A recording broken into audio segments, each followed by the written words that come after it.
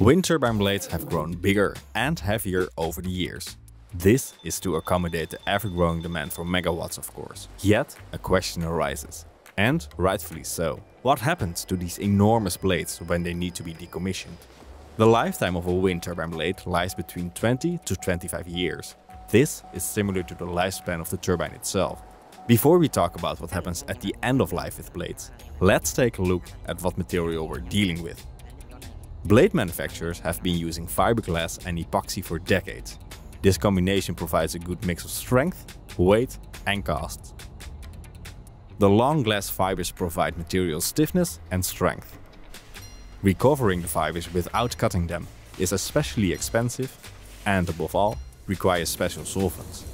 This is why, unfortunately, in most cases, blades get dumped in a landfill.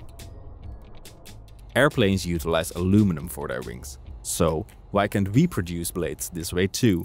This would become costly when we consider the length and complex design of a turbine blade.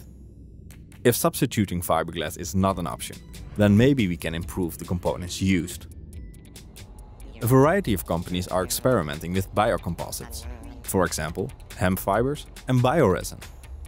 Also, bamboo fibers have been researched as a potential solution for years now.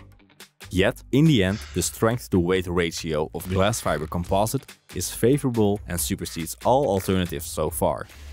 The next best thing would be to cut up the blades and repurpose them. We see a lot of creative solutions. Rotterdam has recycled them into a playground. In Aalborg, they found a use for turbine blades as bicycle storage. A Dutch wind park will be the first to be recycled into skis, snowboards and construction materials for solar farms. Some companies are turning blades into industrial products, such as beverage crates, maintenance hole plugs and flooring for trucks and transit containers. Yet, it would not be the only industry to benefit from these solutions. You see, there are a lot of derelict boats dumped in the sea around the coastal places, which would then find a new purpose rather than rot away. There are new and promising alternatives found every day.